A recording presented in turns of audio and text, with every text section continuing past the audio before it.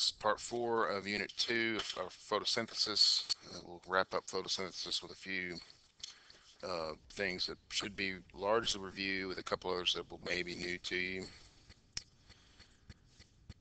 One thing just to hit on that we've already talked about is the carbon cycle, just to make sure we understand that all organic carbon in biological systems originates from CO2.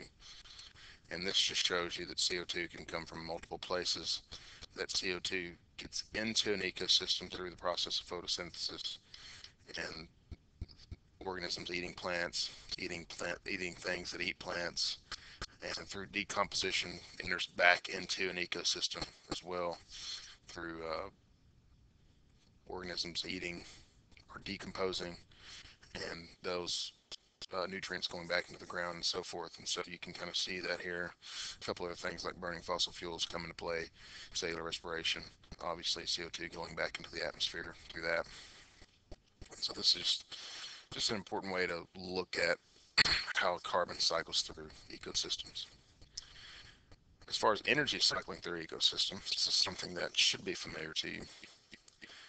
The idea of trophic levels. Trophic is just a word that means feeding, and so these are just feeding levels. You have the sun, in which that feeds all energy into the system. Then you have the primary producers, which are like your plants that are literally producing the food, and then a series of consumers. And what happens to that energy as you go up the ladder? Well, there's a lot less of it, because those consumers are not only using that energy themselves to grow, to reproduce, to just for general metabolism, but they're also losing some of that energy as heat. And so at the next level, secondary level, for instance, of consumers, you have less energy available.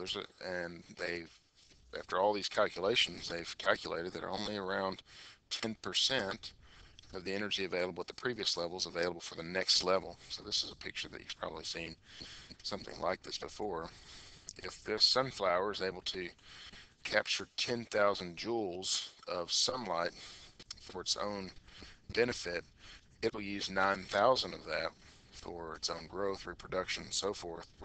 And 1,000 of those joules will only be available to the next level, the grasshopper here that's eating the plant. And so you would expect then that there would be less grasshoppers than there are flowers, because there's just not as much energy available. At the next level, same thing, only 100 of that original 1,000 are available to the mouse that eats the grasshopper leg here. And there's a lot less mice than there are grasshoppers.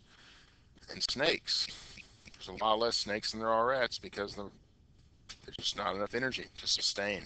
And so you can see there just aren't, eventually you're going to get to an end where nothing is eating the next thing. They call those apex predators. They're at the top of their food chain because nothing can afford to prey on them energy-wise. And so this follows closely with our idea of thermodynamics. Energy transfers, or energy is not created or destroyed, and these energy transfers, there's a loss of efficiency, there's a loss of heat, energy going through that. This next picture kind of shows you some of this idea of the 10% rule, and this shows you how they can lose those joules.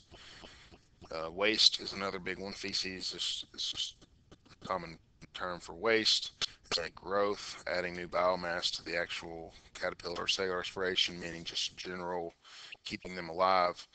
And so not much of that energy is going to be available of this plant that it's eating.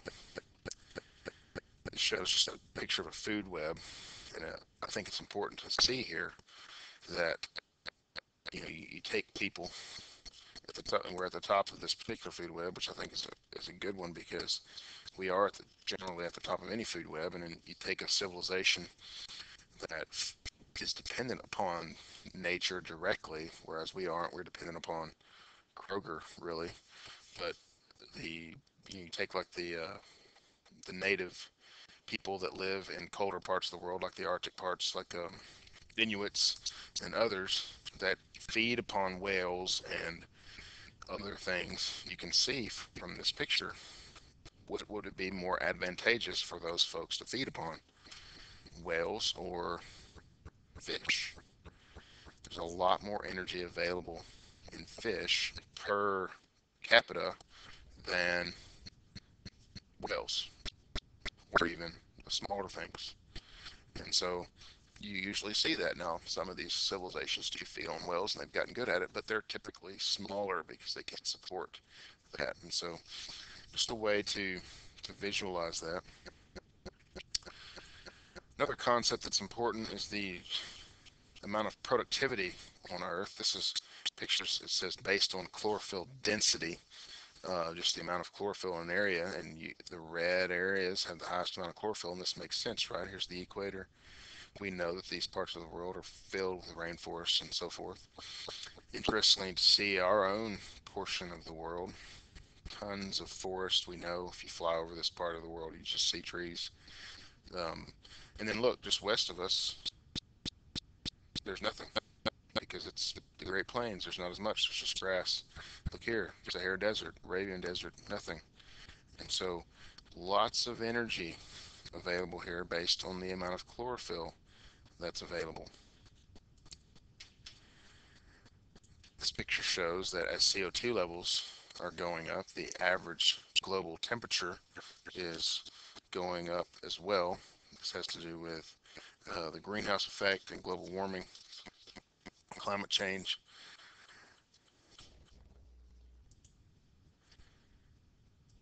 This is what I'm trying to get to here.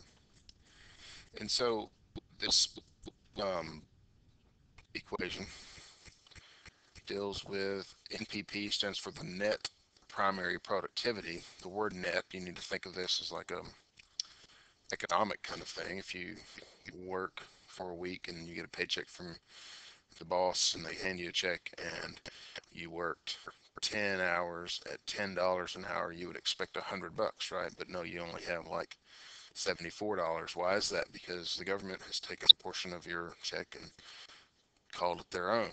Well, that $100 that you were owed is your gross pay, and then R here is what is owed to whoever else, and your net is $74. Well, let's look at this in terms of primary productivity, which primary productivity is how much food is being made by plants. You could look at this as a global situation. Uh, Only about 1% of the sun's energy is captured by plants, but in that, 170 billion tons of sugar are made a year by the plants on Earth. That is the global primary production, the gross primary production. Or you could just look at a single ecosystem. Well, after everything is taken out of that, let's just put 100% here, representing any kind of number. After all the use is taken out of that, what is he being used for? Well, homeostasis, reproduction, waste, heat, all these things that are being lost. We've said already, this is going to be around 90%. And so what's left, theoretically, should be around 10%. Now, you may see this number fluctuate, and if you see a problem concerning this, again, there's going to be several ways that a problem could present itself with these, but you're going to see that net be around 10%.